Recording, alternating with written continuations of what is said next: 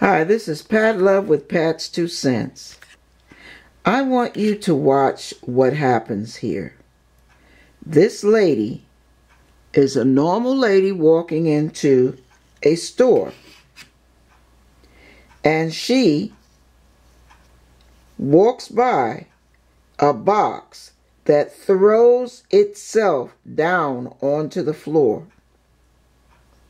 Now, you want to think that the occult, demonic possession, there's nothing to it. It's a lie from the pit.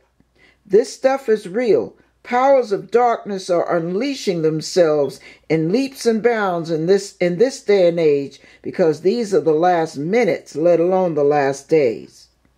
And I want you to see, this is why you can't touch. When the Bible says, touch not the unclean thing, knowingly or unknowingly, you put yourself at risk.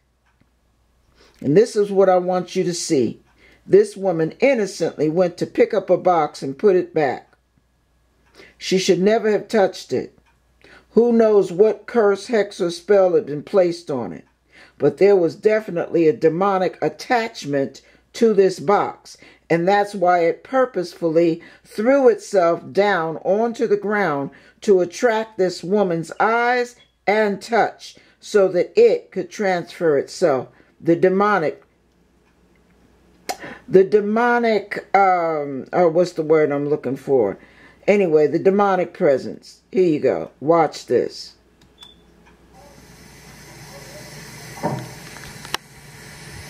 Did you see that box throw itself? She's nice enough to pick it up. Now she takes the time to read it. Wrong move. She puts it back. She's attached to it now. There's been a transference. Watch this, you guys.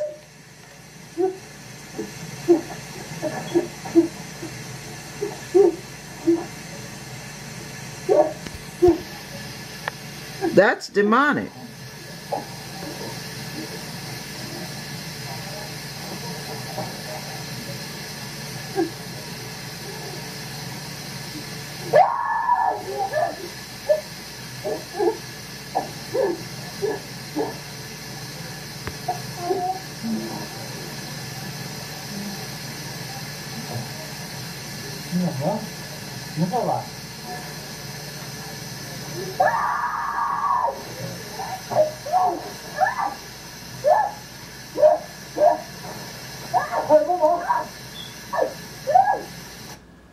Now, what I want you to look at is the fact that you allow your children to play with Ouija boards. You make calls and call into psychic hotlines. You play with tarot cards. You get candles. You get all kind of paraphernalia that deals with white magic. You have no idea what you're putting your hands on and what attachment, what demonic attachments can be on those items.